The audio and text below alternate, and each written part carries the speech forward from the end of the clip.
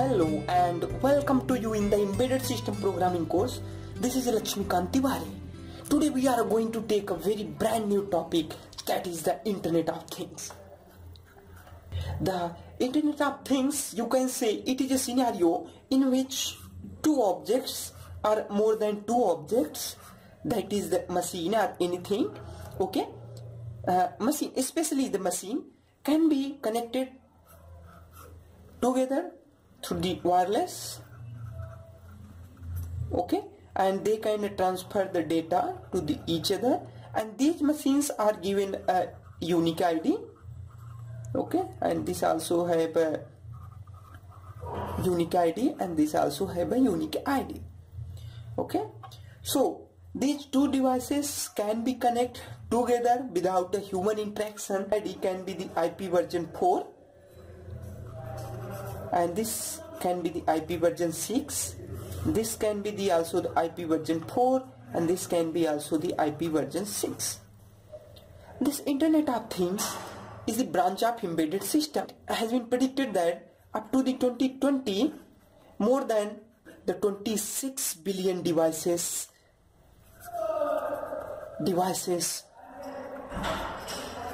will be connected through the internet. The example of internet can be anything, okay. It can be a thing in the Internet of Things, can be a person with the heart monitor implant.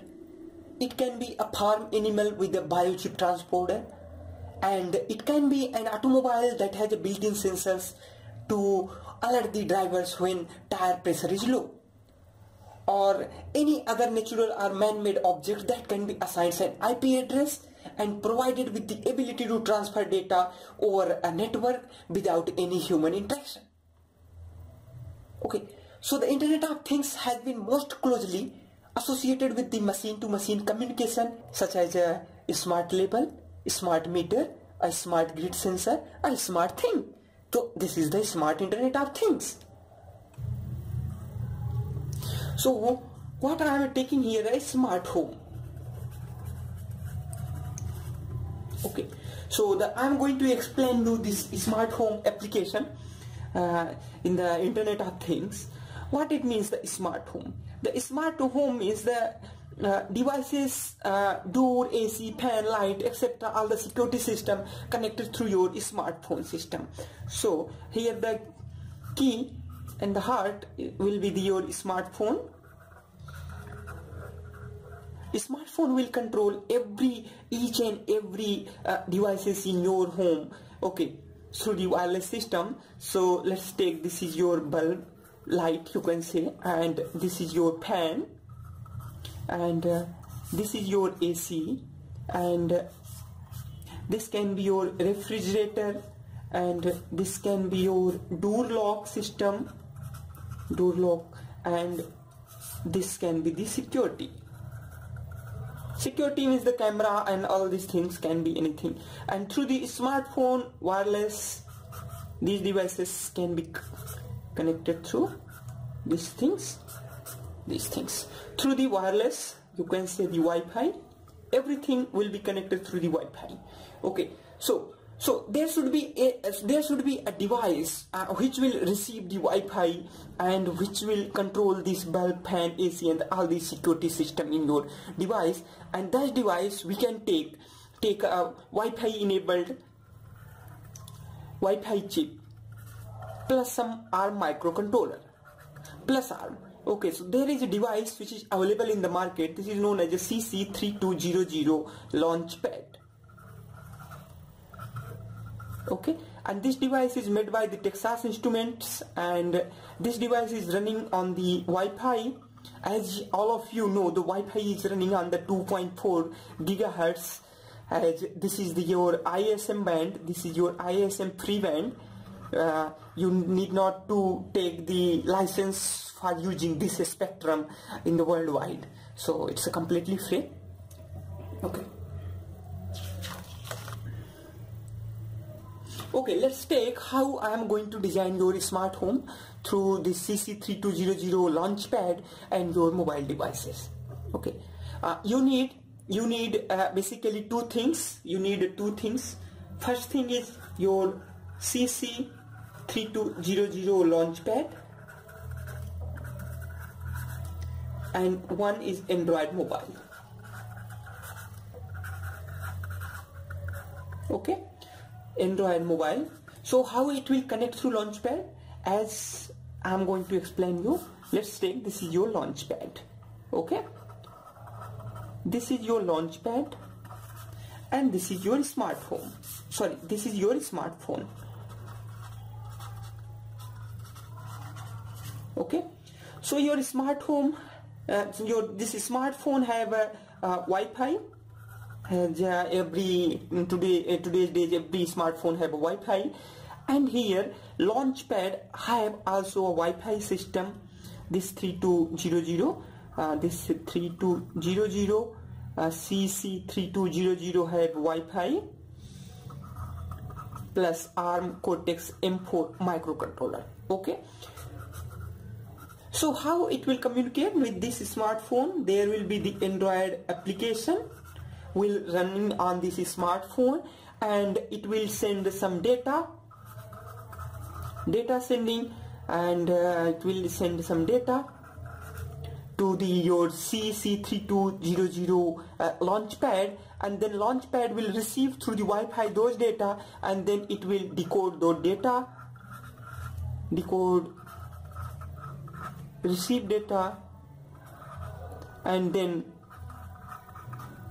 put the data to the GPIO pin. Okay, so after putting the GPIO pin, then how it will control your bulb, AC and all other things. Okay, after decoding the data on your CC3200 launchpad, it will give the data to your GPIO. Okay, let's say this is your GPIO. Now at the GPIO pins, now you can connect this GPIO to your devices. Okay, but remember one thing, this GPIO cannot directly connect it through your system. Because of that, your system needs a lot of current. Okay, and these GPIO of your microcontroller pin cannot provide a sufficient current to the devices. Okay, so here you need some current amplifier. Okay, current driver or current amplifier. So here current driver, and I use the current driver, that is the ULN2003. Okay, this is the 16-pin current driver. You can use these things. Okay, now you can connect these ULN to the relay. Relay 1, relay 2 and relay 3. Now these relay can be connected through your, let's say, the bulb, and this can be connected through your fan, and this can be connected through the AC. Okay, so now everything has been done here. Okay, so one more final thing. Okay, so this is the final thing. Okay, so here is my smartphone.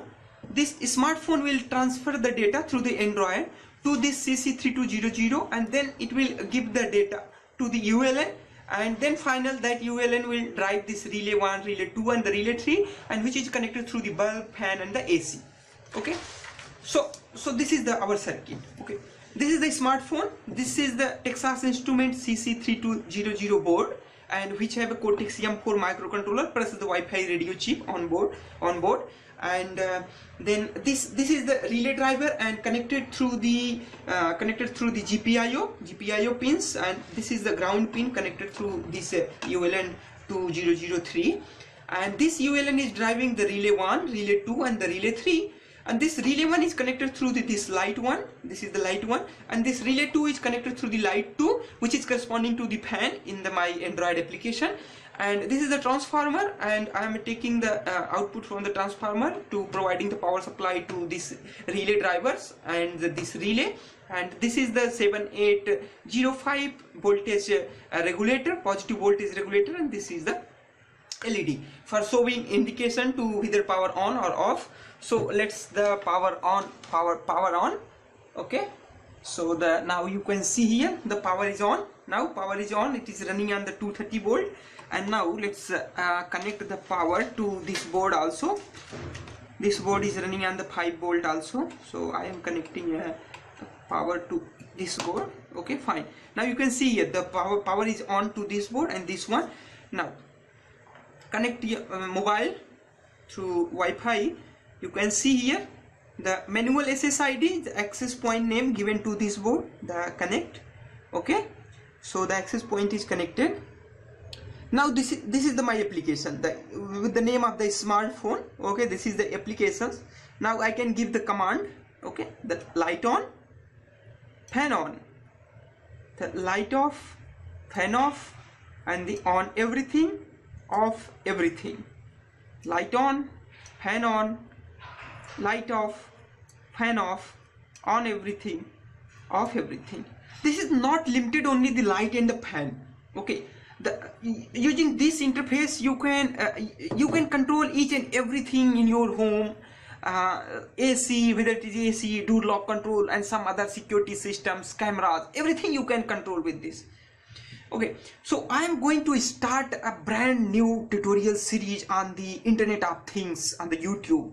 Okay, so please guys keep watching, and thank you so much for watching my video tutorial. Thank you so much.